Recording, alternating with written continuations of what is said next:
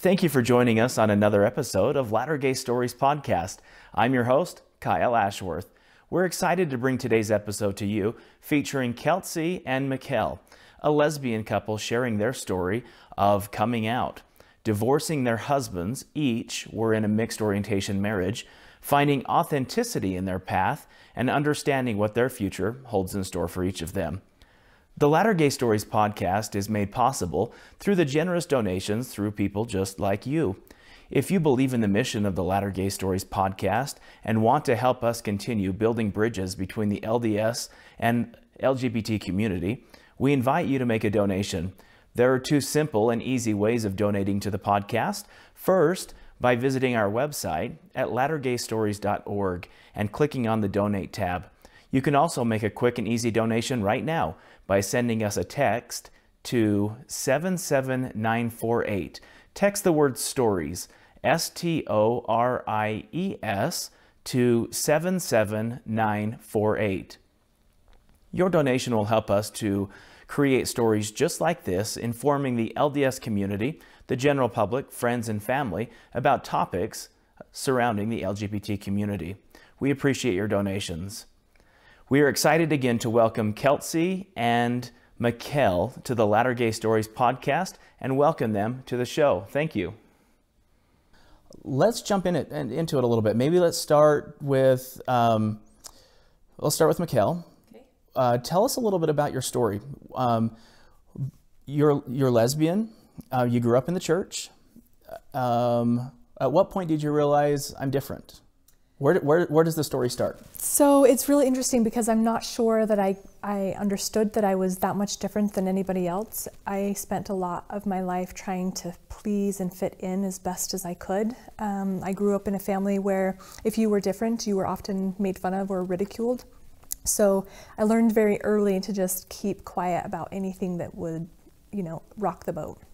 And it wasn't until, later in life, a couple of years ago, that I started to question, okay, I'm not super happy in my marriage. It's not like we weren't good people, both good people, just not as happy as we could be. But I didn't really understand what that looked like because my parents' marriage was super dysfunctional. So I didn't grow up with a very good example of what a good marriage should look like.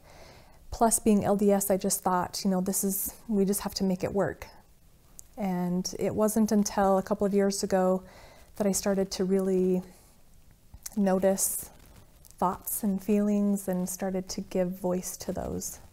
Very interesting. So growing up as a young woman, especially in the young women's organization of the church, so I'm leading down this trail a little bit because I think there are often, especially in our audience, closeted young women who would listen to this podcast and say, I identify with this. So I want to try to best understand through both of your stories, telltale signs, things that you noticed, things that seemed so taboo, and now looking back seemed like anthills instead of mountains. Right. So there were a couple of times where, I'd have really close girlfriends, but just figured those were my best friends and not realizing that I actually had crushes on them.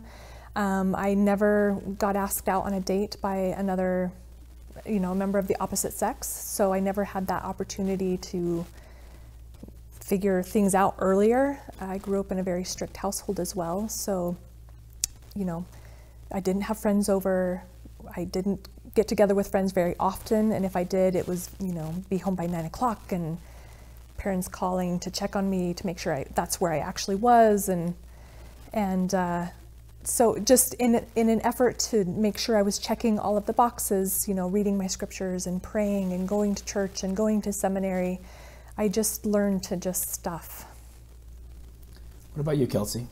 My story is a little different. I knew when I was younger that I didn't necessarily have words for it, because when you're 10 years old, I didn't really identify as gay at that time, but I knew that there was something different about me.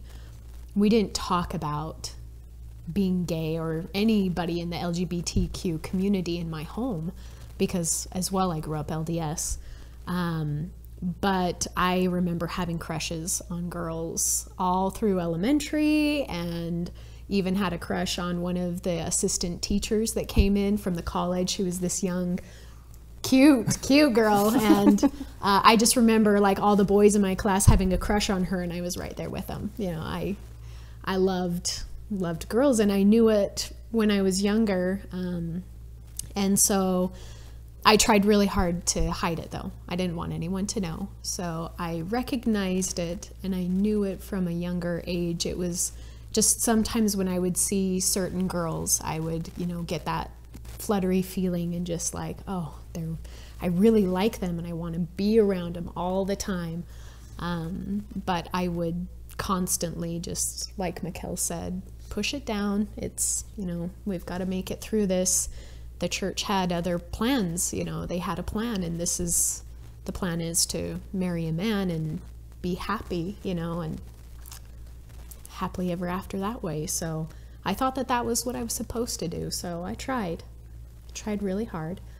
I had a boyfriend at one point in high school. For some reason, I didn't date a lot of guys.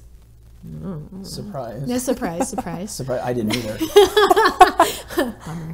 Bummer. So yeah, I ended up having one boyfriend in high school, but it didn't last very long. And then in high school, I ended up having a girlfriend that we were in secret. We didn't want anybody to know. I lived in a small town, so it was really difficult for us. So we, you know, any time we had by ourselves was very precious, but we also didn't get a lot just because we were trying to hide, because we were both LDS.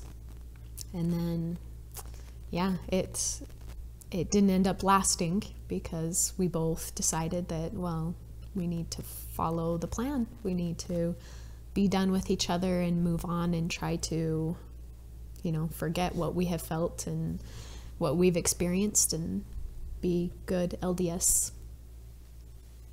religious livers. So you both each grew up in Utah towns. So I spent quite a bit of time in Utah in various places. My dad was in the military when I was young, and then when he got out, we just moved every couple of years. So spent quite a bit of time in Utah. The middle of my 10th grade year, we moved to Pennsylvania. So you became Amish. Yeah, I became the only Mormon pretty much in my whole school. So that was interesting too, because it you know, there were a lot of eyes on me at that time.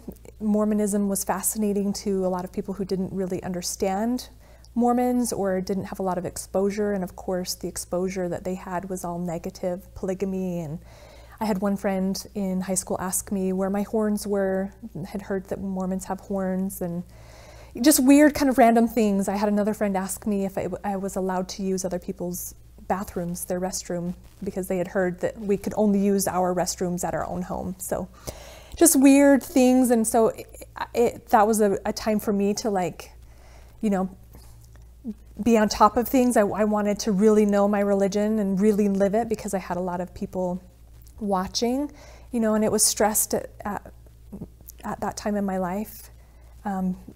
Being a good example was stressed, you know, in church and in seminary and those kinds of things, and I wanted to be a good example. Makes sense. What about you, Kelsey? I grew up in Utah. So small town, I get it. Yeah. Yep. At what point did you start identifying? So I know with your story, Mekael, it came a little later in life. Was there a point where you were able to, Kelsey, put a name or a label on what you were feeling? And how did that happen? At what point did you say, because I think growing up in a small town, there was someone else who had posted on the Latter Gay Stories website and said, I grew up in a gay ghost town. I didn't know anyone who was gay, and I didn't know what it was like to be gay. Yeah. So at what point did that change? At what point did you finally say, this is what it is?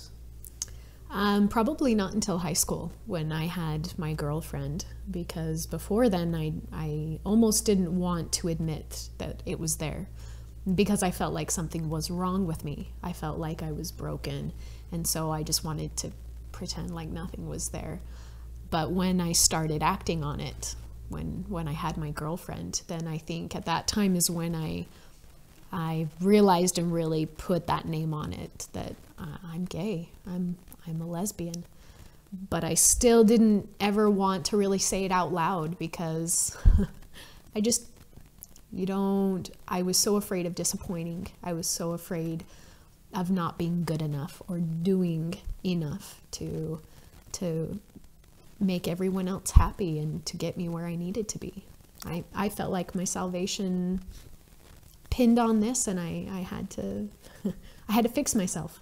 There's a lot of shame associated with even giving words to it. At least there was, in my family and in the LDS culture that I grew up in. I had never heard of or seen another gay person except to hear about it in a negative context. And so I think that, at least for me, especially in the process of trying to figure things out, there's a lot of shame attached. And in my high school, there was only one kid that I knew of that was gay. And he got a lot of crap from people in that small community. And so there was a lot of fear and a lot of shame, and just didn't want that to come out. This is great space to explore this topic of shame, because I see obviously being within the community, a closeted community, Mm-hmm. There are a million reasons why people stay closeted, to avoid the realities of how people treat other people. Mm-hmm. Life is difficult enough. Right. And then when you add something like sexuality into the mix, it gets even more difficult. So let's have a candid conversation about the difficult things that family members, friends say, especially to a closeted person, where you hear those words. How does it affect you? What impact does that have on your life? We've talked about shame. So obviously there's a lot of built up shame there. Maybe some examples of what you remember hearing, what you remember experiencing that still resonates, part of your fabric today that you just can't shake, and how people can do better as a result of maybe something you can tell us. So, again, nothing I had heard about from my family or from my LDS community about gay people was positive. It was, they're wrong, it's unnatural, it's a choice. And so there was a lot of that in me thinking about coming out, those feelings and those thoughts, me trying, I tried for a long time to just, maybe I'm just not doing good enough. Maybe I just need to try harder. So there's self-shame, shame that I placed on myself for acknowledging the thoughts and acknowledging the feelings and giving space to that and giving voice to it. And then there's shame that you get from, your family and from LDS community. I was in counseling during this process of coming out, and my counselor, who was supposed to be LGBTQ friendly, told me that I should not tell my children because it would be like child abuse. They did not need to know my sexuality. So again, I had come out to my now ex-husband and a few family members, and not to my children yet. My oldest is 19, and so trying to face that, how do you reconcile that? And I definitely want to jump into the mixed orientation marriage. It's where all three of us have probably a few decades worth of good experiences. Yeah. What about you, Kelsey? Things you remember? Most of the experiences I remember just from school, seeing what other kids said and did to this boy that was gay in my school. My parents, I don't remember them ever talking about anything. I think that in fact, they've admitted that they were very naive. They just didn't know anything about the gay community. And so we never really talked about it. I never heard my parents talk poorly of anyone or anything about that. So I lucked out in that aspect, that I didn't get that from my family, from my parents or siblings. But I did get that from my ex-husband. So I just remember I actually came out to him just after we got married. And when I did, he basically just said, well, you're married to me now, we'll just sweep that under the rug. and he would make comments. He wouldn't let us watch anything with Ellen DeGeneres because, you know, she was gay and that was a bad thing. So he would make comments about how people were bad that were like this, and it just made me feel like I was locked up. I couldn't say anything. We couldn't talk about it. So that was probably the hardest experience that I had. Any advice to a closeted young woman who stands at this door and says, is it worth coming out? And maybe jump back back to that point before, and because next we'll talk about coming out experience, but the day before you're coming out or the month before coming out, what advice would you give someone who stood in that threshold, your same shoes?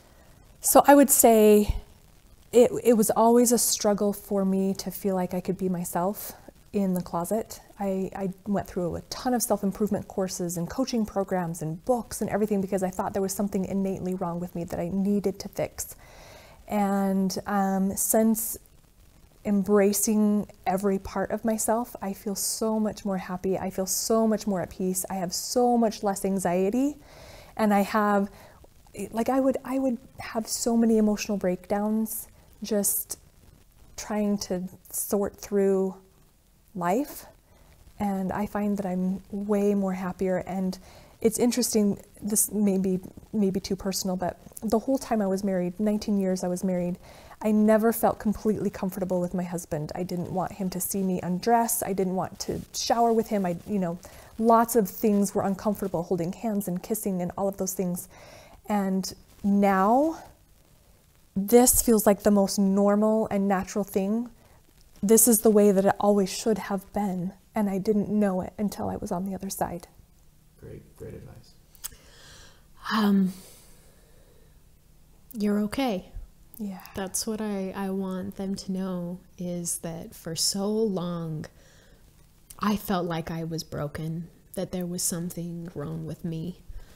And I just would want every person who's still in the closet to know that there's nothing wrong with them, that they are a normal human being, and this doesn't change that in any way. And I would love for them to know that, yes, it's going to be hard and it's going to hurt. And like you kind of said before, you're probably going to lose a lot of things, but you will gain more than you ever could imagine. So hang on, it's going to hurt. It's going to hurt, but there is such a wonderful community out here that has their arms wide open and are waiting to just support and love. So we're here for you.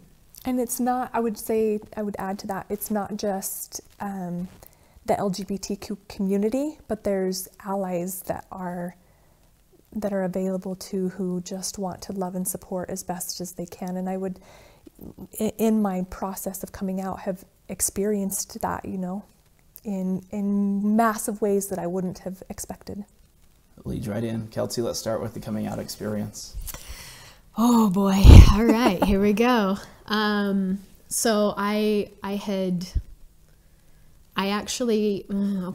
came out to a college bishop, actually. He was the first adult I had talked to. I actually came out to my Singles Ward Relief Society president because I had a crush on her. And she was straight, so that didn't work out so well for me. But best laid plans. Right. But she actually was a great help to me in that time, because I was still trying to traverse Mormonism and religion with being gay, and so she was a huge help to me in helping me to feel like I was okay, that this is okay, you'll be all right. And so she suggested I go and talk to a bishop. So I went and talked to our bishop of that singles ward, and he actually was amazing. He didn't make me feel less than. He didn't make me feel like I was broken. And he kind of did the same thing, where it's like, well, if you're trying to do better and you're not acting on it, keep on keeping on, you're doing good. And then he later made me Relief Society president. So that also verified to me, like, okay, I'm okay. Like, he's not scared of me. Because sometimes you feel like you have some kind of disease or something. People, push away from you. They don't want to talk to you. And that was a great moment for me. I officially came out of the closet. I was married, had been married for 6 years and had 2 kids. And I hit a point when I just couldn't do it anymore. I was not happy. I loved my children. They are the world to me. But I was not happy in my marriage, and I knew that I couldn't keep going on that way. So I came out. I had come out to my husband, like I said, just after we got married, less than a year after we got married, and he thought, that it was all fixed, that it would be okay. What took you to that point where you decided, or were you compelled to come out to your husband? I think because it was so miserable. It sounds awful. Yes, I was compelled. They tell us that marriage is this wonderful thing, and not even a year into the marriage, I was going, what on earth did I do? Is this the way it's supposed to be? I was not expecting this. And so I think at that point I told him, just kind of like hey, by the way, I'm gay, and does that change anything? And for him, it was like, well, I'm going to fix you. And so then I felt like, okay, this is just what I need to do. So then I just buckled down as hard as I could and tried to make it work. What explain to us what that looks like by trying to make it work. What was the routine? What things were you implementing into your life to say, this will change this, or what was your expectation? And maybe that's the better question. I was going through the mechanics of life is really how it was. 'Cause I wasn't happy, sincerely happy. Now that's kind of a funny thing, because my parents, if you ask them, will tell you that I was their happy child. So even though I had this, it was about age 10, I remember I was so sad. I was struggling, and I think it was because of this internal battle I was having with myself, where my authentic self wanted to come out. My authentic self was just like, yeah, let's just be you. And I was battling that in religion, and I was feeling so sad. And I finally decided that I would be happy, that no matter what, I was going to choose to be happy. And so I kind of used that same mentality in my marriage, where I was like, okay, I hurt. This isn't fun. I don't enjoy this, but I'm going to choose to be happy. And so I tried to find happiness in everything and everywhere that I could.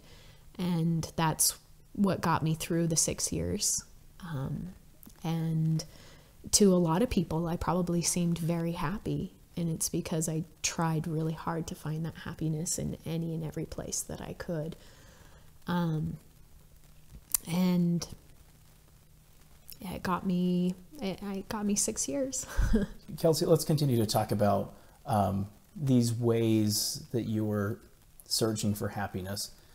How were you implementing spirituality and faith, especially in Mormonism, into this creation of your best, happy, most authentic self at that point? Right. So I thought that being as much in, like, as good as I could be, I wanted to immerse myself in the gospel and be the best that I could in that, and figured that happiness would come from that as well. I figured if I could, read my scriptures enough, that maybe it would help me to change or to be better.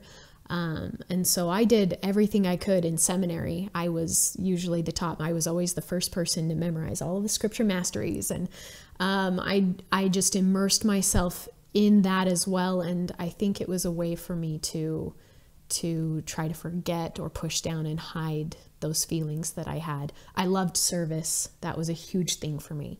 And part of that is true when they say when you're in the service of others, you know, your happiness and joy comes from serving other people, and it did for me. So I served a lot, and I loved, one of my favorite callings was gospel doctrine teacher. I loved that. I loved just talking about the scriptures and different things. So I was well immersed in that. And it was a way for me to try to push away and push off those feelings that I had. Mekael, your coming out experience. Way different than Kelsey's. So like I said, my marriage, it wasn't like it was horrible. My ex-husband's a super nice guy and we were great friends, but you can only take a great friendship so far.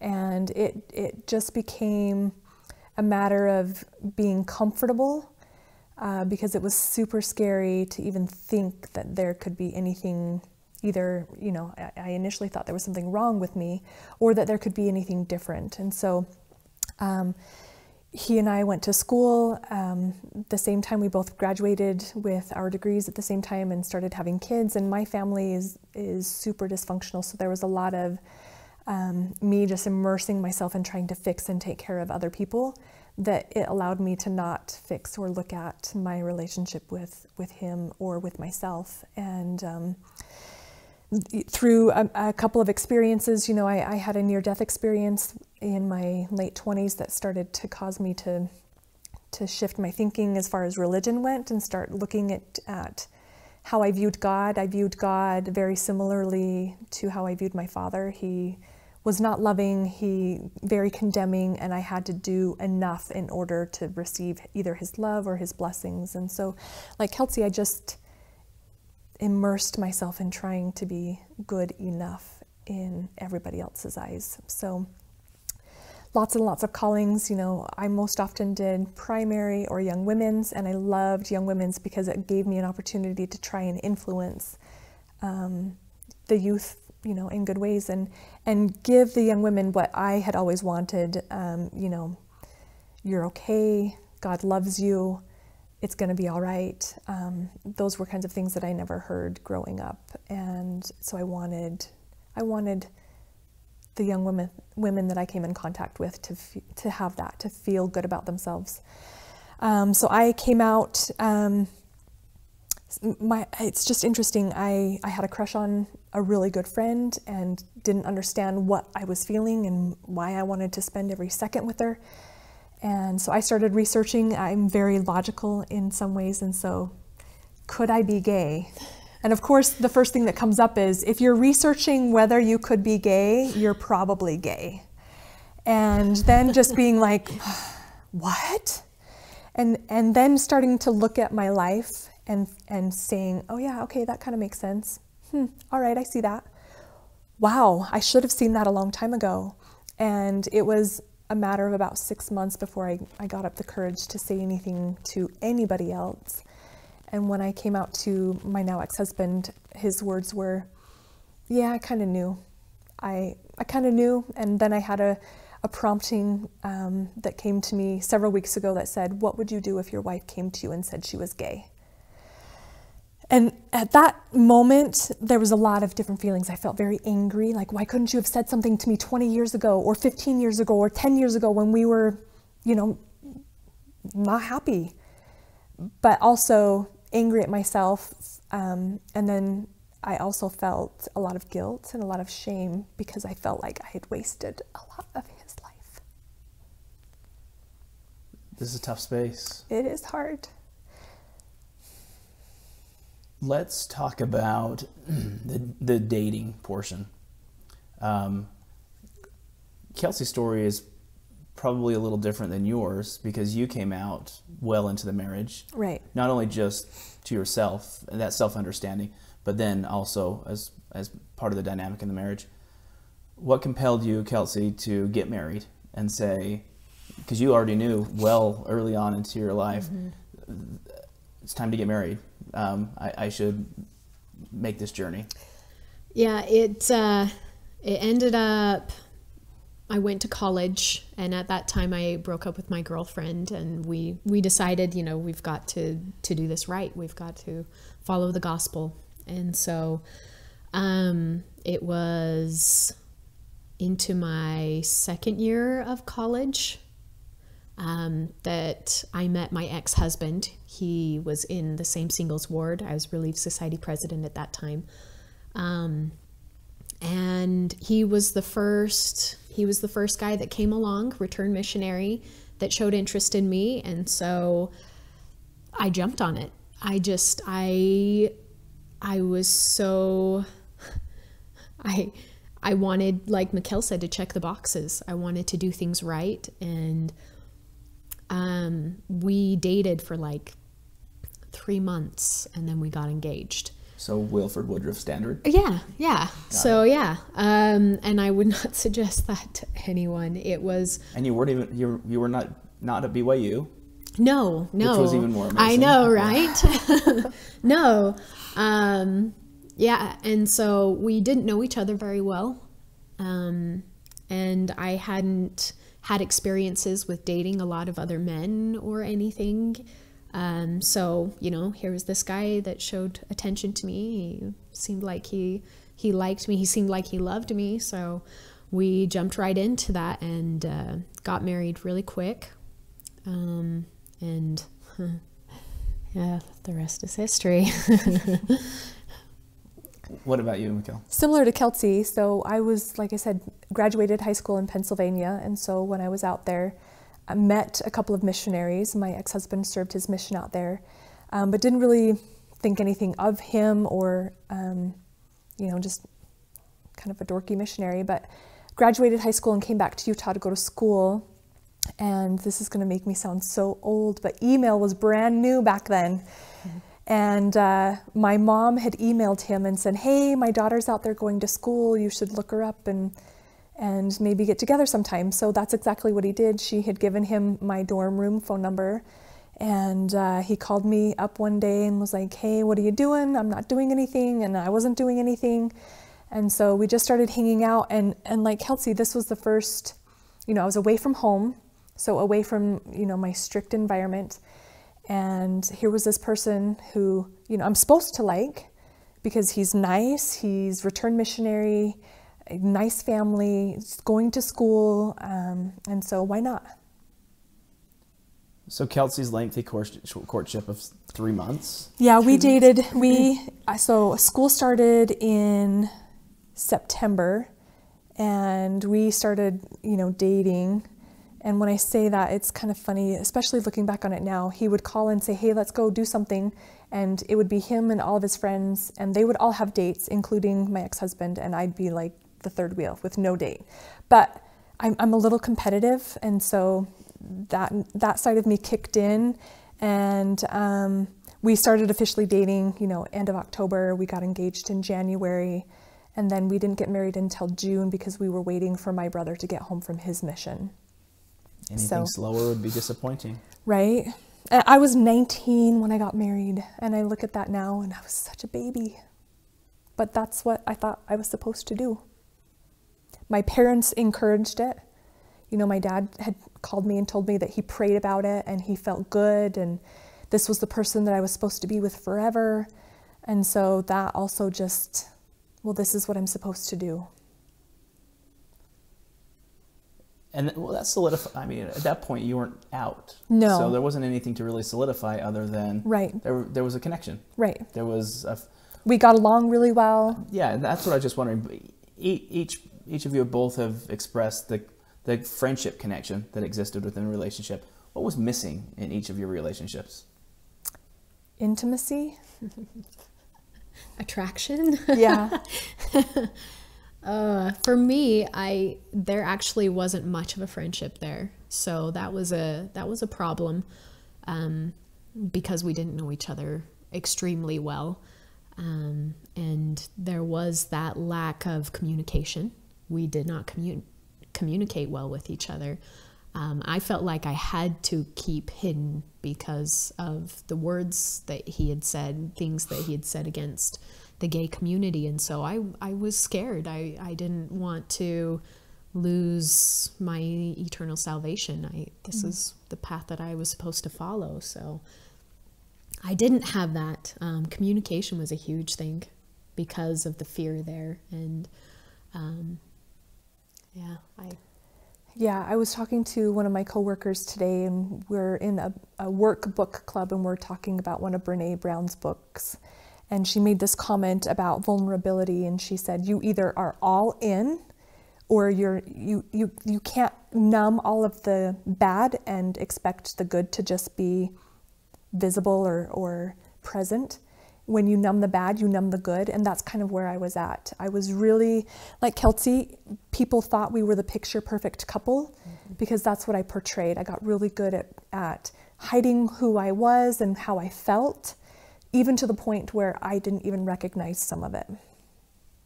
But surely you would agree that if you would have just tried harder, prayed harder, a better wife, a cleaner house, all this would have went away? My house was spotless. I was the perfect control freak, and I'm learning to loosen up a little bit because that was my safety, was control. If I can control how I feel, and I can control the kids, and I can control the house, then I'm okay. Not quite the same for me. No, I had other outlets that helped me. I loved exercise. I loved running, and so that was my escape. But not religion, and not extra prayers. And I mean, I did all of that. I did all of that. All of that.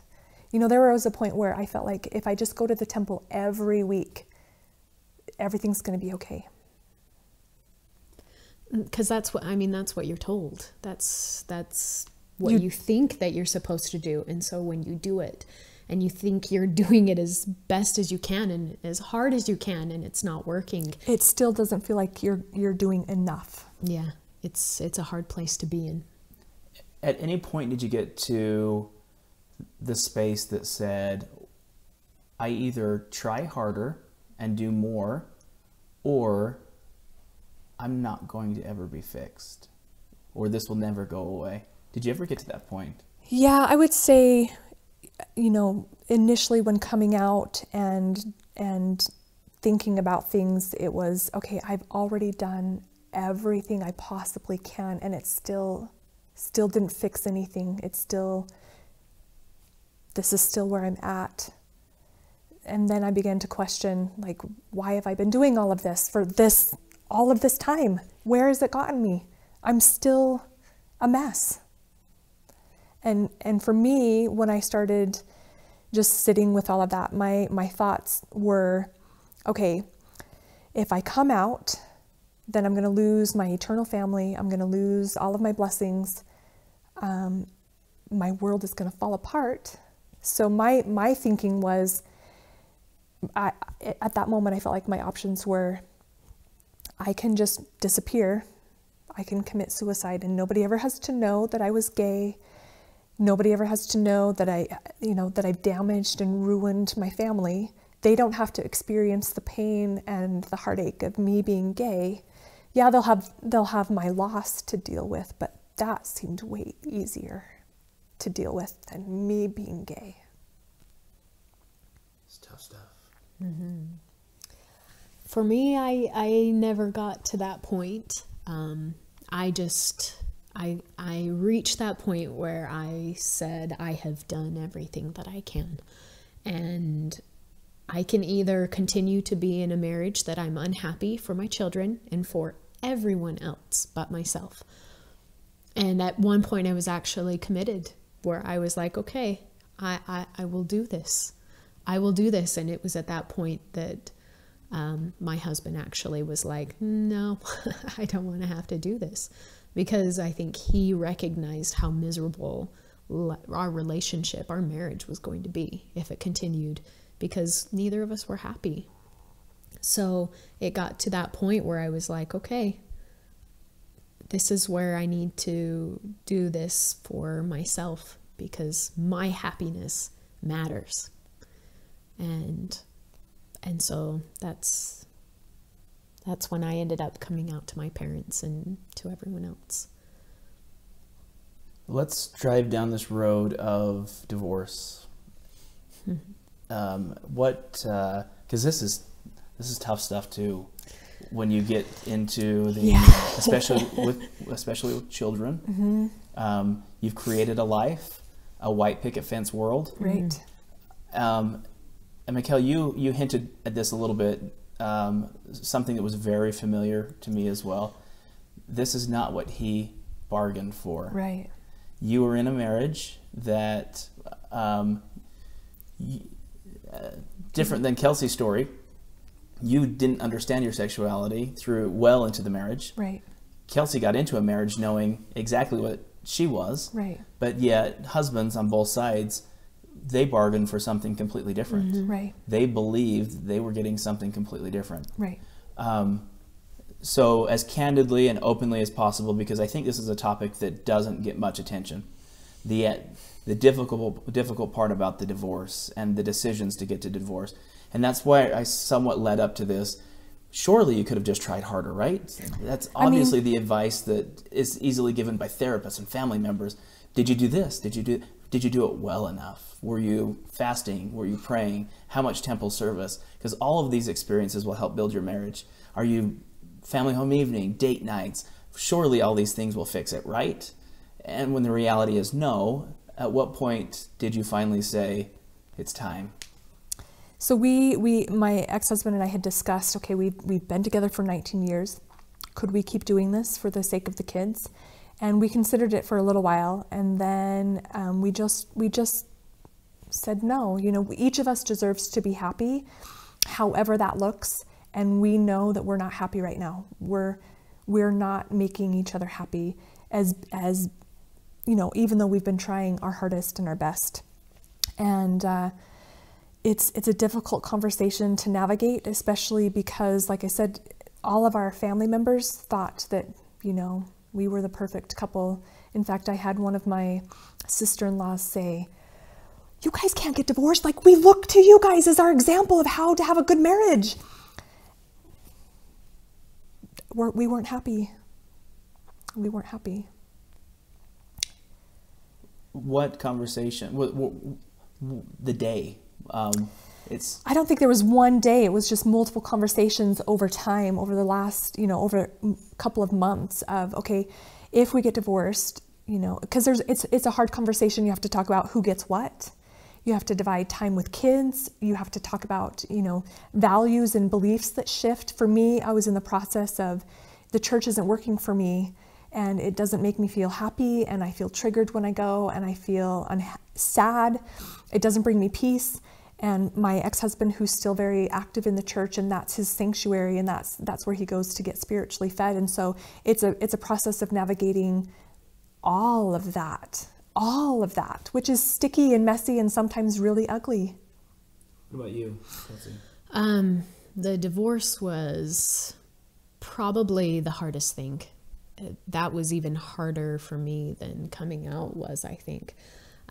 Because I felt guilty. I felt so bad, like Mekael had said. I was married, for these 6 years, and I had 2 kids with this man, and he just wants to live his life, what he thinks is right, and to have love and all of these things. And I felt like I had dragged him through the mud, and it actually took me a long time. It was a lot of going to friends and talking to them and being like, I don't know what to do. There's so much fear because there's so many different variables that go into the divorce, because what about the kids, and what about just everything, splitting things up, and there's so much fear. How am I going to take care of myself? How am I going to take care of the kids? And so sometimes the fear would drive me back, where I'm just like, okay, I can do this. I can stay in this. And then it would just lash back out, and I would realize, no, I think as hard and as scary as everything seems with divorce, it's going to be better. It's going to be better. And I had a lot of great friends help me through that, where they were just like, you are not happy. Your marriage is not healthy. You need to get out. it's better for the children if you get out of this marriage, which was hard because I felt like I was staying in the marriage for my children, to make it easier for them. But in reality, they could feel the tension, they could see the unhappiness, and it wasn't good for the kids. And so it was through several things, several debates and arguments with my husband at the time, and we went to the temple, and I basically just put out there, I said, okay, God, if I'm supposed to stay in this marriage, then let me know. But right now, I feel like I should leave. And I just felt complete peace.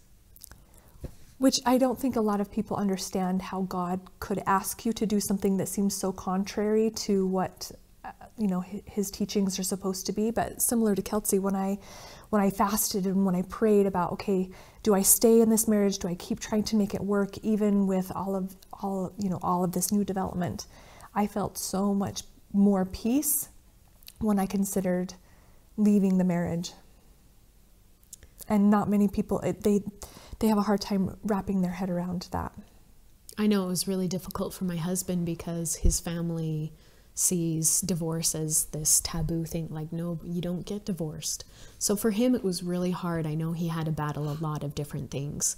And, but in the end, we both knew that this was what needed to happen. This is what should happen.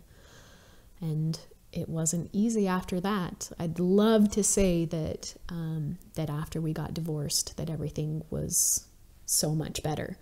And it had its moments. Like, it was after I got divorced, there was such a weight off my shoulders of, oh, yes, this is so good to not have to feel like I have to give him, try and force things that weren't natural, that I didn't want to give. And so for that part, it was amazing and it was beautiful, so liberating. But it was after I got divorced and my husband remarried that I actually went through a point when I felt like I should just be gone. It would be easier for my kids and everyone else if I was gone. But that didn't happen till after the divorce. So interesting. Mm-hmm. Because I think that's something we should explore. Before we get to that point, how did your children react? You each had children in the marriage. What was that experience like, coming out to them and also letting them know of the divorce? And how did they react to that news? So my children were a little bit older. My youngest was, I think she was 7 or 8 at the time. And my oldest was 18, nearing, he was considering going on a mission. And so coming out to my children was traumatic in some ways, because here's this mom that they have always known, and the things that I had stressed and tried to teach and kind of pounded into their heads as a very devout Mormon. Now things have shifted. Things are changing, and they all expressed that they loved me and that, they understood and things were going to be okay. But, initially change is always hard, and it's always unsettling at first. And I would just say kids are resilient. It just opened up a lot of conversation and a lot of just expressing to them, this is nothing that you guys have done. This is not your fault in any way. And this is just me learning to be happy, and I deserve that, and so does your dad. And just having more open dialogue, I think, helps them transition. And I think that them seeing me be happy and being real has allowed them to start embracing who they are. And they've been a lot more open with how they feel and what they think and their own struggles. That's been an amazing thing with her kids. Yeah, because Kelsey's seen that. Yeah, we've seen that, where they're a lot more open now. I think it's so good for kids to see that, mom's happy and she can be authentic and it helps them to know they can do the same. So, Kelsey, what was the experience like for your kids? So I was lucky because my kids, let's see, my little boy was 2 and my girl was 4 or 5 when we got divorced. So they were pretty young. And that's one thing that I would say has helped tremendously, because when they're that young, now it's, because that was 3 years ago, I think, 3 or 4 years now that I've been divorced. And so this is normal. This is normal. I remember talking to my youngest, who was, 2 at the time, and trying to explain to him, okay, now your dad and I are divorcing, and I'm gay. 2 seconds later in a whole different world, like, yeah. And the 4 or 5-year-old, she asked questions, but it was no big deal to her. It was like, okay, Mom, so you're gay, okay? And I explained to her, I'm attracted to other women, okay, no big deal. And so as they're growing up and getting older, this is normal. And so that's one thing that I would suggest to anybody who is in a mixed orientation marriage. It's much easier for the kids if you come out when they're younger. It's harder as they get older, but it's not impossible. But I was really lucky that I came out when I did, because my kids, they don't know anything different. This is how it is. So the ink is now drying on your divorce decrees for each of you and your experience. Where are you at with religion and faith and spirituality, each in your respective journeys? Mekael? So I have officially resigned from the Church of Jesus Christ of Latter-day Saints because I don't feel happy there, and I can't be part of a system that shuns me and shames me while trying to preach love. It's like, we love you, but there's always a condition.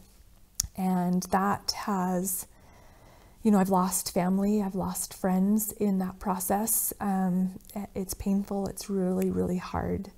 But at the same time, when I was, in my faith crisis, trying to figure out the best path for me and presenting myself to God and saying, okay, what is it that you want me to do? Am I supposed to stay in this church? Am I supposed to stay and make it work somehow? And the answer that I received at that time was, no, I want you somewhere else. And, the day that I took off my garments was, I texted Kelsey. It was super hard. It was very scary because I thought my world was going to come crashing down, that I would never find happiness, I would never find peace, that everything was going to fall apart. And it hasn't. And I still feel like I receive inspiration for my life. I still feel like I receive guidance. I still am like, I'm learning to trust my own authority and my own intuition instead of always relying on someone else to tell me what to do. And so I don't practice one particular religion, but I do a lot of meditation. I do some journaling to help me sort through my thoughts and my feelings and figure out, okay, why is this triggering me, and what's the root of the issue? And I think that life is amazing. And it's funny because Kelsey and I have had conversations before where, like, we shouldn't be getting this blessing, but here we are getting, we've had miraculously things work out. Right. When we first got together, I was only working part-time. Kelsey was working in a job that wasn't paying that great. And so money issues were a little bit of a stress for us, but we weren't going to church. We weren't paying our tithing. We weren't doing any of those things. And somehow like $500 extra came in, and that helped us pay for rent for that month. And there's been other things along the way that if I were still in the religion, I would say that those are blessings from God all along the way. And I can't say for sure whether there's a God or not. Maybe there is, maybe there isn't. Does it really matter? if there is, and he wants me to be happy, he wants everybody to be happy. If there's not, We're happy. oh well, yeah, life is good. It's a great point. Whether or not there is a God, I'm happy. Yeah. So isn't that the end result? Right. Great point. Kelsey, what about you? Oh, so about a year after I divorced, I was still going to church and still trying to make it work. It's funny because I actually went on a few dates with some guys after I divorced. Like, Kelsey! I know, right? But you just have this perception that maybe I was with the wrong guy. Right. That maybe if I had somebody different, maybe if we were more compatible friendship-wise or whatever, I could make it work. So I was so afraid of disappointing my parents, I think, most of all, because I love my parents. I have great parents. But I just wanted to do everything I could to make everyone else happy. Common theme in my life. And it was about a year after I divorced that suddenly I was like, what am I doing? I went and told my bishop. I said, because I was a librarian in that ward. So single, not many friends or family, and they put her in the library. Yep, 2 kids. I'm in the library. So I'm like, I hate Such a great place to make friends. I hate Sounds like this. divine inspiration. Very much so. So at this point I go to talk to my bishop because I'm like, you know what? I'm just going to tell him and we'll see how, where things go. I'm going to tell him I don't want to be in the library anymore. And so I went in to go talk to him and I said, he was like, well, I'm so glad you came in to talk to me because I've been thinking about putting you in to be with young women, be a counselor for the young women. And I was like, okay, I'm willing to do that. I'm okay with that. I just want to let you know that I'm gay. And he paused and he was kind of like, okay,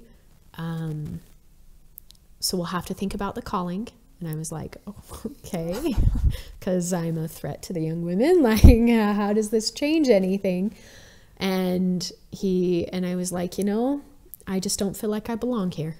And he's like, and he tried to tell me, well, we love you. And this was, I think, the first time I'd ever met with him in person, seen him.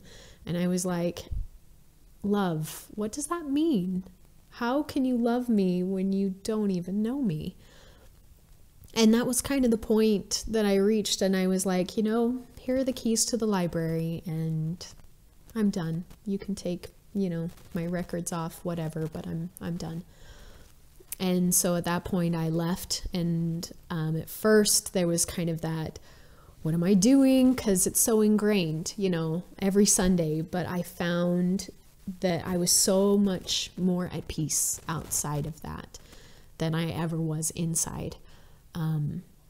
My happy place, my spiritual place has always been outside in nature, mountains. I love hiking to the top of mountains, and that to me is my spiritual place. I felt more spirituality there than I ever did in the temple. And so this was kind of almost like a freedom to me. And at this point in my life, I'm not a part of any religion. I feel like I'm still very spiritual. I have some good conversations with my dad, who is still active in the church. But my parents, they've been amazing supports in my life. But I have great conversations with him. But I just don't believe in other people dictating my life. Kind of like Mekael said, there's spirituality comes differently for everyone, and we should be allowed to live that and practice that how we wish. Great advice. And sadly, it takes so much pain to get to that point. Yeah. Mm-hmm. And something that we talked about earlier, this price of authenticity. Did you ever feel like you could bargain for it or get it at a discount? What did authenticity require of each of you? For a long time I thought that that I could bargain and that I could get it at a discount or give a little bit and get a lot back, But that didn't really get me anywhere. It didn't get me very far. And, you know, like you mentioned something about finding a new tribe and leaving, you know, getting divorced and leaving Mormonism. Super scary, because I did lose family and friends, and you wonder if you're ever going to have real connection again. And that's something that's been interesting too, that I'll touch on in just a minute. But, you know, in coming out, I had a cousin who I knew was a safe space because she had posted LGBTQ stuff that was on her Facebook page that was very supportive. So I came out to her, and Kelsey and I went down. She lives in Las Vegas, went down to visit her in Las Vegas, and she said, my brother-in-law lives in St. George. You need anything, you get in touch with him and he'll help you. And so I did. I wanted to check out and see who he really was. And he owns a pawn shop here in St. George, and I was interested in seeing how much I could get out of my wedding ring. Not needing the money right then, but just kind of interested. And so I went in and I met his store manager, who is amazing, and he's one of my best friends now. But him and his boss and their families have completely enveloped us and been such a great support. And they are now who I consider my family, since my family has cut me off. And along that way, I've noticed that as I'm more real and as I'm more authentic, it allows me to have greater connection with other people, because I think that there's value in sharing our pain and our joy. And that's something that I never really felt like I had in the church. It's all surface. It's how are you? How are the kids? How's your husband's job? But nothing, like, I don't want to hear about your pain. I don't want to hear about what you're struggling with. Just tell me the good parts. So it's been interesting to step out of that and find people that are, I think people are begging for that real connection. They want to know my pain, because then it helps validate their pain and we can talk about it, and it's amazing. We've talked a lot about pain so far in today's podcast. Yeah. But there was a day that Mekael met Kelsey, or Kelsey met Mekael. Which is really funny, because I had come out to some friends who were lesbians, and they said, you have to talk to Kelsey because she has a similar story. So my friend gave me Kelsey's phone number, and we had been texting for a little while, you know, because I knew she understood. And then we decided to meet.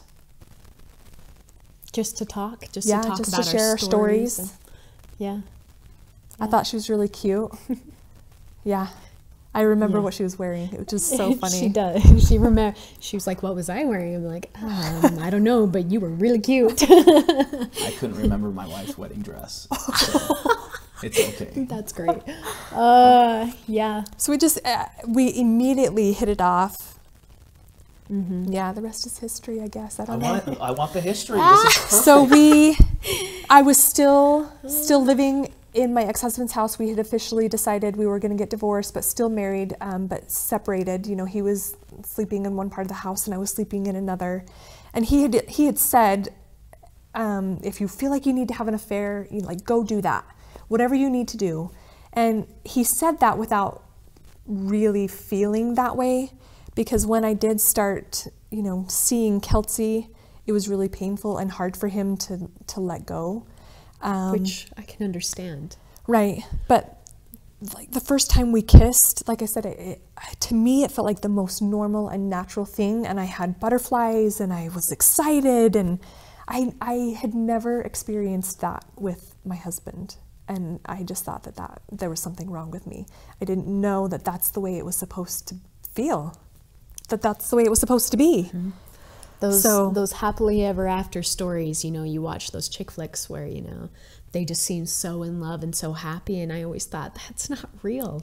Yeah. It's just bogus. These are movies. That's not real. And then I met Mekael, and it's real. If you're not feeling that in your marriage, that you should be, because it really is real. And I didn't even know it until I met her. So we've been together for a little over a year and a couple of months. Mm-hmm. So Yeah. And it's not perfect. I mean, no, we have ups and downs just like anybody else does, but I would say it's much healthier and it's so much better. The lows aren't nearly what they were when I was married to my husband. Things are bearable. More than bearable. Yeah. Things are beautiful. Things are wonderful. And you have no idea until you find that. And it's been really awesome too, because we have kids that, we're a blended family now. And I think that our kids have adjusted really well. They have their moments just like any other sibling group does, but for the most part, they get along.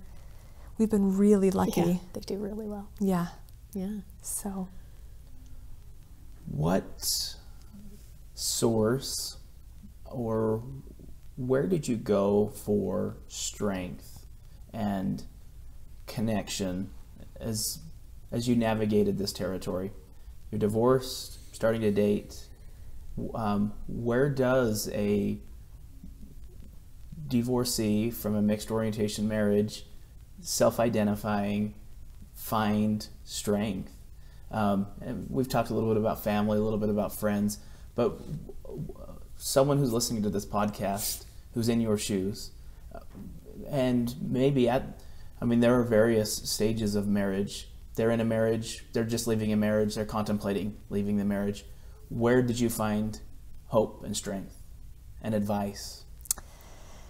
Ooh, that's a little tricky, because I initially turned to whatever church-related resources I could find. So I joined the affirmation community, which is a huge resource for me initially, and reached out to several people.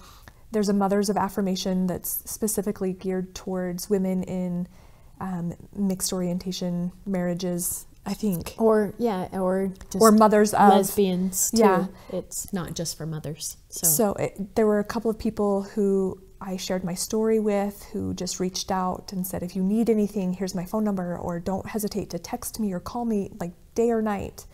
But then also realizing that I've been through some pretty hard things in my life.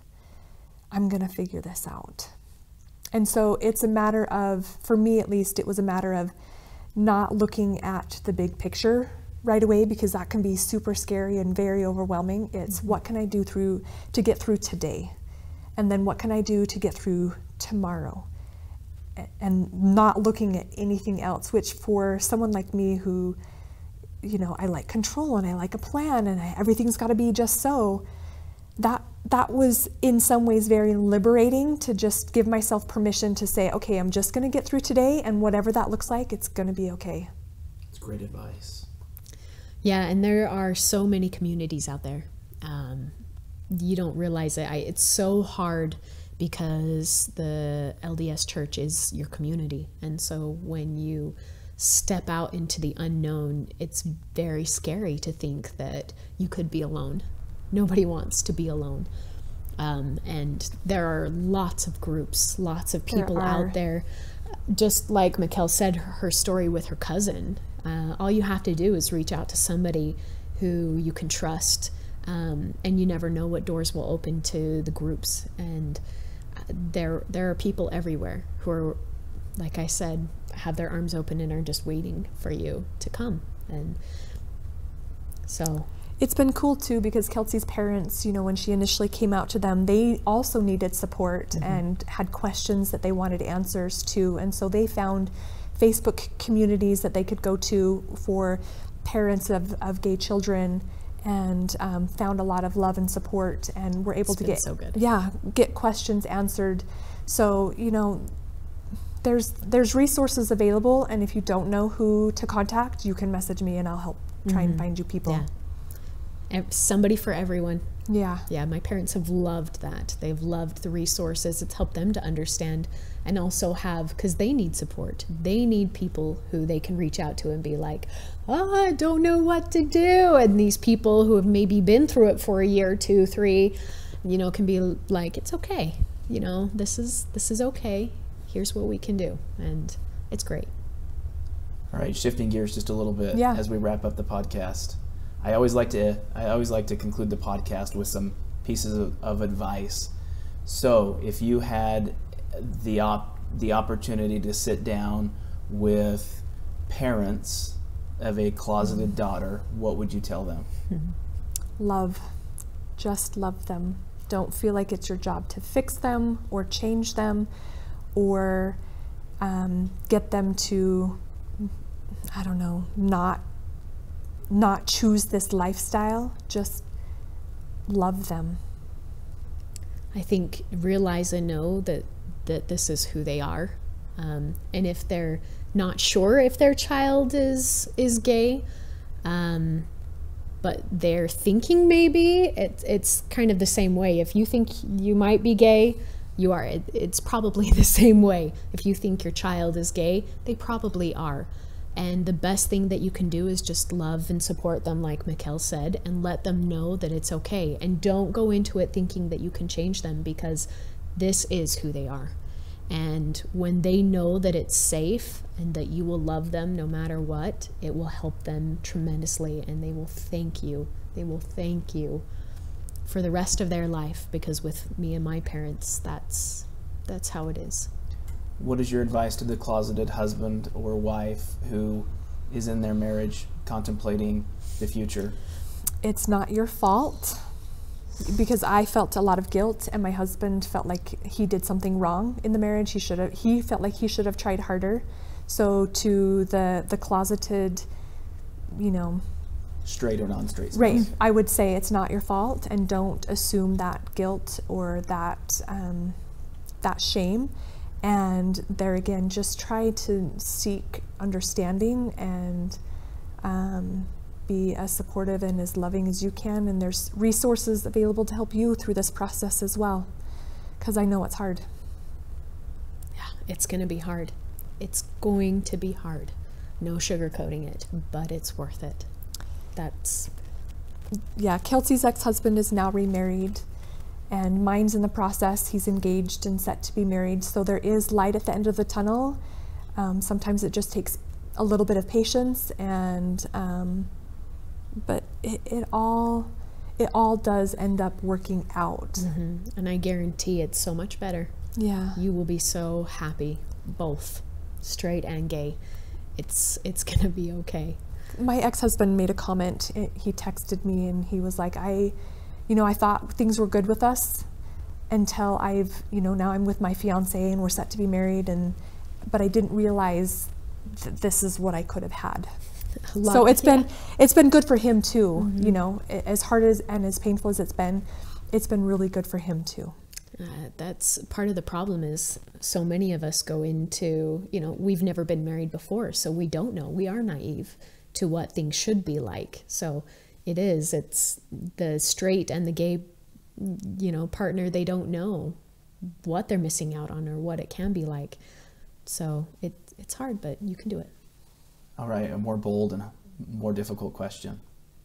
If you were able to stand in front of the Quorum of the 12, the leadership of the church, where this topic in this podcast specifically targets people with a background in Mormonism, what is your advice to the leadership of the church? What would you tell them? Things have to change. They have to. If they want to continue influencing and helping people, it has to change. And an example of change? The policies of exclusion have to change. Their perception of, heterosexuals being the only people that are allowed access to the kingdom of God, like some of that, it has to change, because it's damaging, it's hurtful, and you have to take away the condition. We love you, but love isn't conditional. But I don't know if that's ever going to happen. That's a hard one, because I have some pretty strong feelings. I have been hurt. I have been hurt by the church. I have been hurt by the words that these men say. They say that this is of God, that what they say comes directly from Him. If that is love, if this is the God and His love, I don't want any part of it. But they need to know the lives that they are hurting, the lives that are being taken away because of their words. And that needs to stop. Love is the most important thing. And if they truly believe in Christ and His teachings of love, then they need to start living it. And they need to start teaching it. Because I guarantee this is not what Christ would say. This is not what Christ would do. Christ preached love. It's time to love. We see love. I feel love. I am more happy than I have ever been. Ever been. And I hope that people watching this can see that I am not wanting anymore. I am not broken. I never was, but now I know it. I'm not broken. I am so happy, and I am so in love. And this is not a bad thing. I wish everyone could feel this love. Gay, straight, whatever. Everyone should feel this kind of love. Mekael, Kelsey, thank you. Yeah. Your Thanks. story is inspirational. It's been difficult. And as we discussed earlier, it's worth it. It feels worth it. It feels authentic and it feels honest. And that's what we're looking for. Thank you for allowing us into your home Yeah. to share in this journey for, the brief amount of time that we've had. We covered a lot of territory. But again, thank you. Thank you for sharing your story and being vulnerable and opening up your story to allow other people to, I don't want to just say heal, but I also want to say become, Yeah. to allow them to grow as well. Thanks. Thank you. Thank you. Another great episode of Latter Gay Stories podcast. As we mentioned earlier in the podcast, Mekael and Kelsey are both open for your suggestions, questions, comments. If you found yourself somewhere along that journey or currently find yourself somewhere within this journey of coming out, accepting and understanding what your sexuality looks like, and wondering what's next in your experience, feel free to message us. If you want to message directly, you're welcome to email, and all of your emails will remain anonymous, to stories@lattergaystories.org, and I will forward those comments directly to Mekael and Kelsey, and they can respond directly. And if you're watching this on the audio version, you're welcome to comment below on our YouTube channel or the Facebook channel, where we will respond back to that as well. The mission of Latter Gay Stories is to help people find a level of authenticity and honesty that's new in their world. And I hope through today's podcast episode, you were able to make that connection as well and realize, as Mekael and Kelsey talked about, it's worth it. There are three great things that I think we gained out of this podcast episode. That one, you're not broken, that you're not alone, and that your best days are ahead. It's through experiences like this that we heard through Mekael and Kelsey today that you are able to find that level of authenticity and honesty that works for you. It's through experiences like this that you are able to continue your Latter Gay story.